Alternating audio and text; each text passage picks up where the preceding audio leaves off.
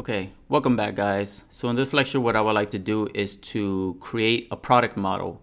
This product model is going to hold all the information for our product into the database. Okay, so this is where we left off at, right? This is the controller for the creation of a new product, and we ended up console logging the incoming data from the front end into the console for testing purposes towards the end of the video. But this is actually, so this is right inside here. This is where we're going to start setting up all that logic that's going to communicate with the database or saving the product into the database. However, we have yet to create the product model, and so that's what I want to take care of now before we start working on this controller inside here. So the first thing we can do is over here instead of models, we're going to create a new file and call it product. I'm going to put capital letter P. All right, so now we have this, and the first thing we're going to do is we're going to need to bring in require in mongoose.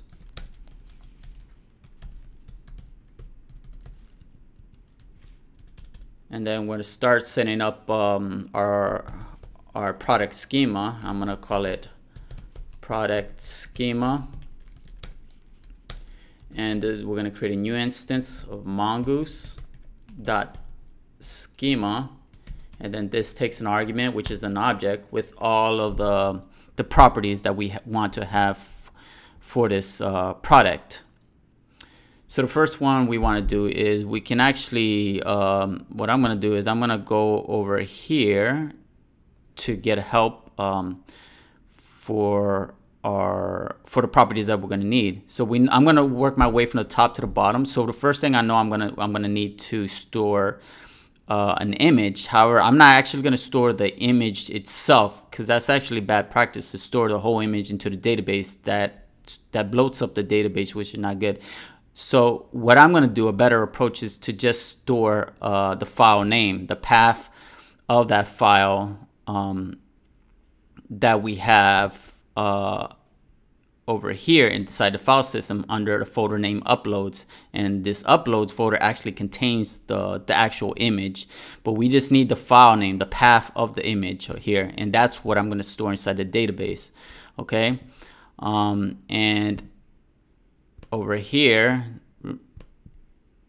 we have this is possible because we're using motor, and motor attached this file object here onto the request object that we have available to us. Okay, and that's how we're able to make have that information about the image, its location, available to us. Okay, so over here, so the image, so I'm gonna call this product file. Yeah, product file. I'm gonna call it product product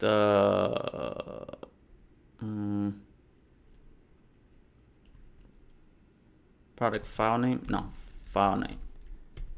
Yeah, I'm gonna just do the file name. Okay, the file name, and I'm gonna do a type of, it's gonna be a type of string, and it's gonna be required true. Okay, and the second property is, let's go back here. So the next one is name. Okay, so I'm gonna do I'm gonna call it product name. Product name. There's gonna be a type of string as well.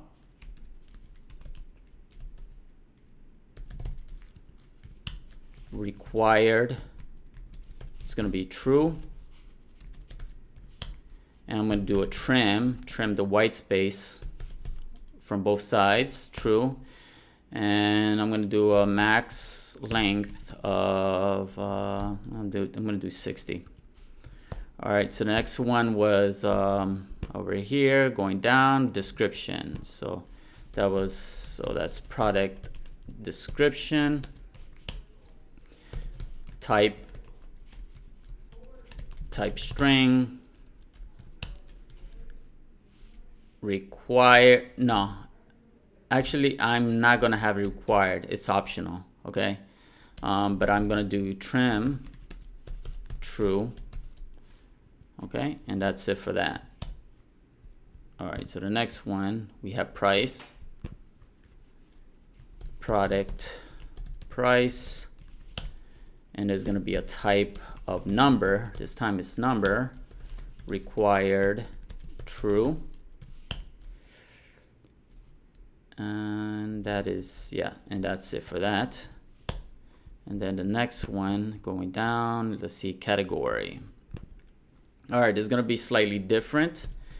There's going to be, so product category, and this is going to be of type. All right, so the category, we need to get access to the category's unique ID. And the way we're going to do that is we're going to go to the top here, and we're going to destructure something from mongoose and schema. Now the schema object has a property called object ID. Okay, and this object ID is going to allow us to get access to the category linked to the specific product. So we're going to have to do here for type, it's object ID, and then in order to make this happen, though, we also need a property called ref, which is what's the reference or the model that we want to reference to, which in this case it's the category. That's where we want the object ID from. We want it that it's located inside the category model. Okay, so these two properties are important. So the type, object ID, and the reference is the model, which is in this case is category. And I also want to make this required of true. All right, continuing on. All right, let's see. So we get that, and then finally we got the quantity.